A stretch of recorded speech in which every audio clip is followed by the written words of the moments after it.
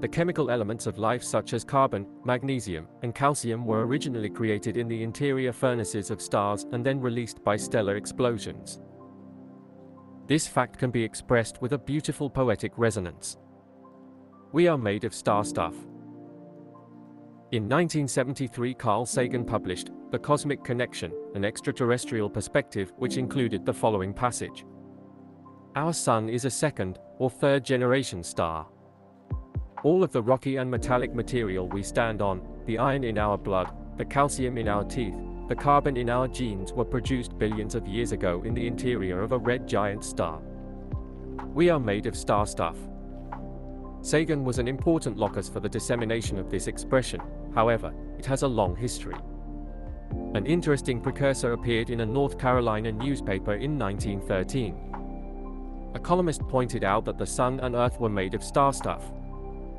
This implied that humans were also made of star stuff, but this was not directly stated. The spectroscope analyzes the light, if you please, and shows what it is made of. What was the surprise of the tireless searchers when they found common earth metals burning in the mighty sun? There was once a little girl who cried out with joy when she realized for one little moment that the earth is truly a heavenly body, and that no matter what is happening to us, we are really living right up among the stars.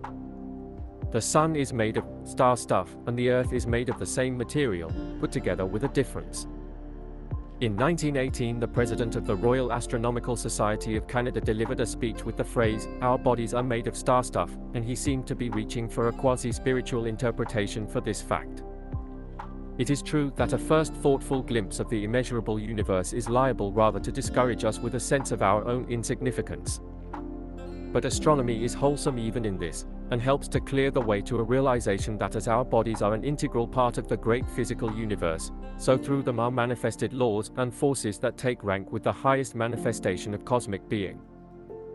Thus we come to see that if our bodies are made of star stuff, and there is nothing else, says the spectroscope, to make them of, the loftier qualities of our being are just as necessarily constituents of that universal substance out of which are made. Whatever gods there be, we are made of universal and divine ingredients, and the study of the stars will not let us escape a wholesome and final knowledge of the fact.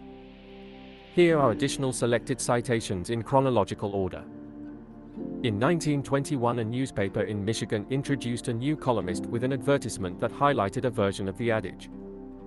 We're all made of dust. But it's star dust. Some comfort in that, says Dr. William E. Barton, the new contributor to the Evening News.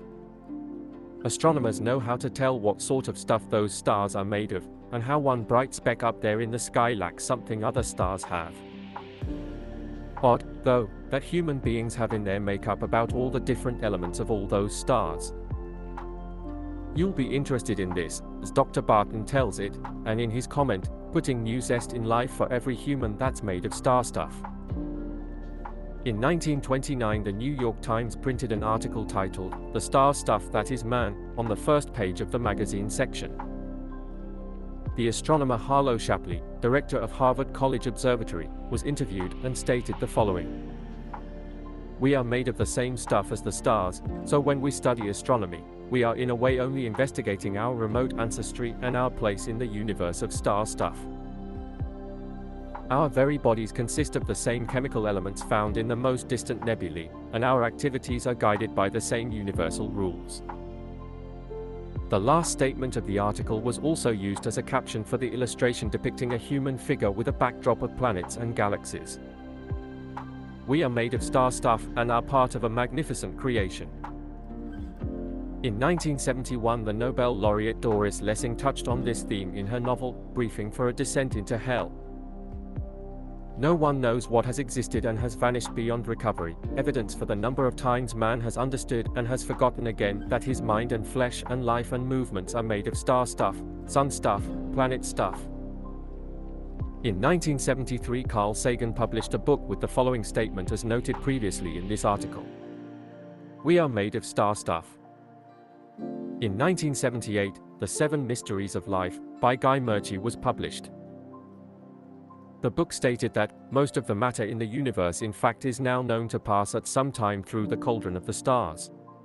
Murchie included an intriguing adage that he labeled an ancient Serbian proverb. QI does not currently have adequate research tools for determining the age of this proverb. When you can really grasp the universality of such relationships, you have gained a new insight into the ancient Serbian proverb, "Be humble, for you are made of dung. Be noble, for you are made of stars." In 1980, the landmark science series, Cosmos, A Personal Voyage, was televised, and Carl Sagan was the host and a co-writer. The first episode was titled, "The Shores of the Cosmic Ocean," and it included the following words spoken by Sagan. "The surface of the Earth is the shore of the cosmic ocean. On this shore we've learned most of what we know.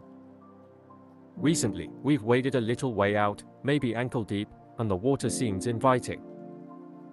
Some part of our being knows this is where we came from. We long to return, and we can because the cosmos is also within us. We're made of star stuff. We are a way for the cosmos to know itself." In 1981, the writer Vincent Cronin published The View from Planet Earth, and it included a version of the adage. Our bodies contain 3 grams of iron, 3 grams of bright, silver-white magnesium, and smaller amounts of manganese and copper. Proportionate to size, they are among the weightiest atoms in our bodies, and they come from the same source, a long-ago star. There are pieces of star within us all. In 2006, the well-known skeptic Michael Shermer credited Sagan with the saying, "How can we connect to this vast cosmos?"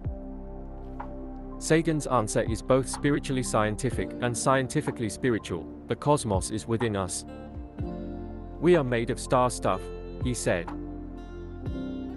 Referring to the stellar origins of the chemical elements of life, which are cooked in the interiors of stars, then released in supernova explosions into interstellar space where they condense into a new solar system with planets, some of which have life that is composed of this star stuff. In conclusion, Carl Sagan did employ a version of this saying by 1973. But the expression was in circulation decades before this. The astronomer Albert Durant Watson used a version in a speech in 1918. In 1973, an interesting thematically related proverb appeared in a book together with the claim that the words were ancient. But the proverb's accurate age is currently not known.